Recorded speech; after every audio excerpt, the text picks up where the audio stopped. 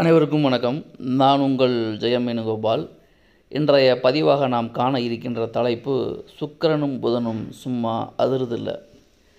சுக்கிரனும் புதனும் என்ன சும்மா அதிர வைக்கும் அப்படின்னு கேட்டால், அழகை குறிப்பது இரண்டு கிரகங்களுமே. புதனும் அழகை குறிக்கும், சுக்கிரனும் அழகை குறிக்கும். இரண்டுக்கும் என்ன வித்தியாசம்? இரண்டுமே நட்பான கிரகங்கள் தான், இரண்டுமே பெண் கிரகங்கள் தான். அப்போது எது பண்ணாலும் இம்பேக்ட் ஒரே மாதிரி தானே இருக்கும். இதில் என்ன பெரிய வேறுபாடு இருக்க போகுது அப்படின்னு நீங்கள் கேட்கலாம்.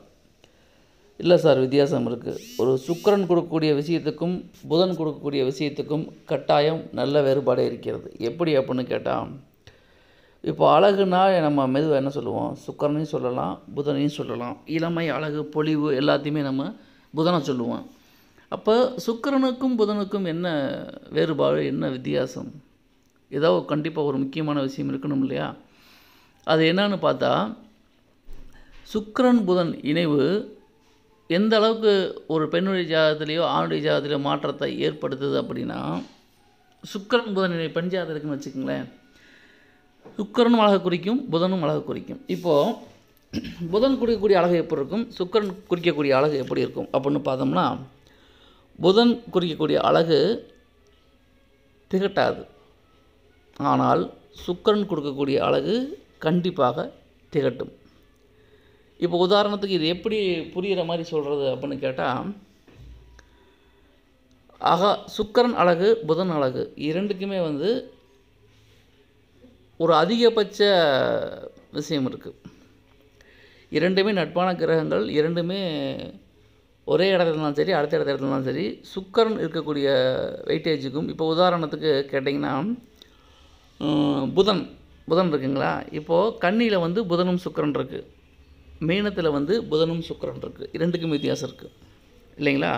அப்போது புதன் சுக்கிரன் அப்படிங்கிறது என்னன்னு கேட்டிங்கன்னா, சுக்கிரன் காட்டக்கூடிய அழகு திகட்டாது, ரசிக்கத்தக்க வகையில் இருக்கும். ஆனால் சுக்கிரன் காட்டக்கூடிய அழகு திகட்டிவிடும். இதுதான் நம்ம மெயினாக கண்டுபிடிக்கணும். இந்த இணையை வச்சு நீங்கள் பாருங்களேன், மீனத்தில் புதன் சுக்கிரன் இருக்கிறதுக்கும் கன்னியில் புதன் சுக்கிரன் இருக்கிறதுக்கும் வித்தியாசம் இருக்கு இல்லையா? அதே தான், சேம் கான்செப்ட். ஜென்ரலாக எப்படி வேறுபடுத்தணும்னா, புதனின் அழகு திகட்டாது, சுக்கிரனின் அழகு திகட்டும். கண்டிப்பாக அவங்க ஜாதகத்தில் இதை வச்சு ஏகப்பட்ட பலன்கள் சொல்லலாம். இப்படி தான் இருக்கும், அப்படி தான் இருக்குங்கிறத கரெக்டாக சொல்லலாம். மெயினாக நம்ம இதை சொல்ல வேண்டியது இது, ஒரு கான்செப்ட் எடுத்தால் போதும். புதன் அழகு, சுக்கிரன் அழகு, இதை வச்சே நம்ம சொல்லலாம். சரி, இப்போ கன்னியில் புதன் சுக்கிரன் இருக்கிறதுக்கும் மீனத்தில் புதன் சுக்கிரன் இருக்கிறதுக்கும் என்ன வித்தியாசம் அப்படின்னு கேட்டால் உங்களுக்கே தெரியும். கன்னியில் புதன் உச்சமாக இருக்கார், மூலத்திரிகோணமாக இருக்கார், சுக்கிரன் அங்கே நேசமாக இருக்கார். அப்போது புதன் சுக்கிரன் கன்னியில் இருக்கக்கூடியவங்களுக்கு எப்படி அழகு ரொம்ப பொலிவாக இருக்காதா அப்படின்னு கேட்டால், அது திகட்டாத அழகாக இருக்கும். சரிங்களா? ஆனால் மீனத்தில் இருந்தால் அது திகட்டக்கூடிய அழகாக இருக்கும். இதுதான் வித்தியாசம். ஏன்னா அங்கே புதன் நீசம், அங்கே அறிவுக்கு வேலை கிடையாது, அழகுக்கு தான் வேலை. இங்கே கண்ணியில் அறிவுக்கு வேலை, அழகுக்கு வேலை இல்லை. இந்த கான்செப்டை புரிஞ்சுக்கிட்டால் இதை பேஸ் பண்ணி நம்ம எத்தனையோ பதிவுகளை சொல்லலாம். ஒரு ஆணுடைய ஜாதகத்திலும் பெண்ணுடைய ஜாதகத்திலும் சுக்கிரன் புதன் இணைவை வைத்து நிறைய பலன்களை நம்ம சொல்லலாம். இது அவங்களுடைய அப்பியரன்ஸையும் குறிக்கும். எந்த கிரகம் எங்கே இருக்குது அதை பற்றி அவங்களுக்கு என்னென்ன தெளிவாக சொல்ல முடியுமோ அத்தனை விஷயங்களையும் தெளிவாகவும் துல்லியமாகவும் நம்ம சொல்லி விடலாம். அந்தளவுக்கு இந்த புதன் சுக்கிரன் ரோல் ஒரு ஜாதகத்தில் ரொம்ப ரசிக்கத்தக்க, வரவேற்கத்தக்க இணைவு. எல்லாத்துக்குமே அந்த இணைவு இருக்குமான்னு கேட்டால் கண்டிப்பாக இருக்காது. பெரும்பாலும் புதனும் சுக்கிரனும் ஒன்றா இருக்கிறதுக்கு வாய்ப்பில்லை, தள்ளி இருக்கும். அப்போ அதிகமாக அரிதாக இணைந்திருக்கக்கூடிய இந்த இணைவுக்கு ஒரு ஜாதகத்தை வசீகரத்தன்மையை கொடுக்கும் தன்மை அதிகமாக இருக்கும். இப்போ சரி, கன்னியிலும் இல்லை, புதன் மீனத்திலும் இல்லை, வேறு எங்கேயாவது இருந்தால் என்ன நடக்கும் அப்படின்னு கேட்டால், இப்போ இது சுக்கிரனில் புதன் இருக்குன்னு வச்சுக்கோங்க. சுக்கிரன் துலாத்தில் சுக்கிரனும் புதனும் இருக்குது, விருச்சிகத்தில் புதனும் சுக்கிரன் இருக்குது, தனுசில் புதனும் சுக்கிரன் இருக்குது. ஸோ இந்த மாதிரி ஒவ்வொரு கட்டத்துலேயும் புதனும் சுக்கிரன் இருந்தால் என்ன மாதிரி பலன்கள் இருக்கும்னு அது ஒரு பெரிய கதையே இருக்குது. அது நம்ம தனியாக பார்க்கலாம். இப்போது நம்ம தெரிஞ்சுக்க வேண்டியது, புதனும் சுக்கிரனும் இருந்தால் எந்த கிரகம் டாமினேட்டில் இருக்குதோ அந்த கிரகத்துடைய காரகத்துவங்கள் அதிகமாக எக்ஸ்ப்ளோர் ஆகும். புதன் அதிகமாக இருந்தால் அது இளமையான பொலிவான தோற்றம், அது ரசிக்கும்படி இருக்கும். ஆனால் சுக்கிரன் அது டாமினேட் பண்ணுச்சுன்னா அது கவர்ச்சியை தூக்கலாக இருக்கும்.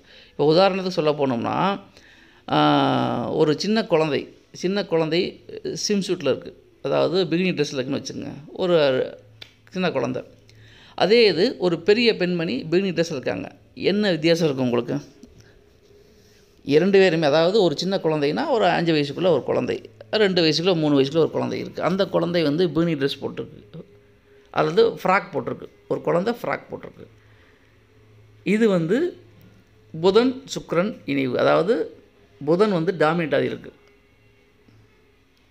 மீனத்தில் கன்னியில் வந்து புதனும் சுக்கிரன் இருக்கிறது வந்து அந்த ஒரு சின்ன குழந்தை ஃப்ராக் போட்டிருக்கிறது. மீனத்தில் சுக்கிரன் புதன் தான் எப்படி இருக்குன்னு கேட்டால், ஒரு 20-25 வயது பெண்மணி ஃப்ராக் போட்டால் எப்படி இருக்கும்? இதுதான் வித்தியாசம். ஆக நம்ம இதன் மூலம் தெரிய வருவது, புதனின் அழகு திகட்டாது, சுக்கிரனின் அழகு திகட்டும். சுக்கிரன் அழகில் கவர்ச்சி கொஞ்சம் தூக்கலாக இருக்கும். அதான் சொன்னேன், ஒரு 20 வயதுக்கு மேலே பெண்மணி ஃப்ராக் போட்டால் எப்படி இருக்கும், ஒரு 2 வயது குழந்தை ஃப்ராக் போட்டால் எப்படி இருக்கும். 2 வயது குழந்தை ஃப்ராக் போட்டால் அதுதான் வந்து புதன் சுக்கிரன் திகட்டாது. 20 வயது குழந்தை ஃப்ராக் போட்டால் அது சுக்கிரன் புதன் மீனத்தில் அது திகட்டும். இதை தான் வந்து நம்ம பொதுவாக தெரிந்து கொள்ள வேண்டியது. ஸோ இதை வைத்துக்கொண்டு உங்கள் ஜாதகத்தில் எந்த மாதிரி இணைவேறு இருக்குது, அதை பொறுத்து தான் அவங்க கலாரசனை, பேச்சுவார்த்தைகள் எல்லாமே இதை பேஸ் பண்ணி தான் இருக்கும்.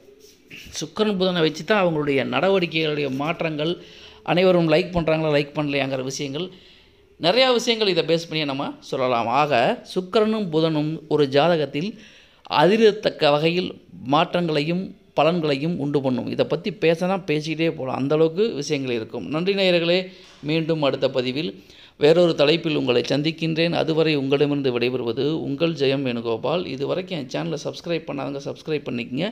பக்கத்தில் இருக்கிற பெல் பட்டன் அமைக்கிட்டிங்கன்னா நான் போடும் அனைத்து ஆடியோக்களும் வீடியோக்களும் உடனுக்குடன் உங்களுக்கு தகவலாக வந்து சேரும்.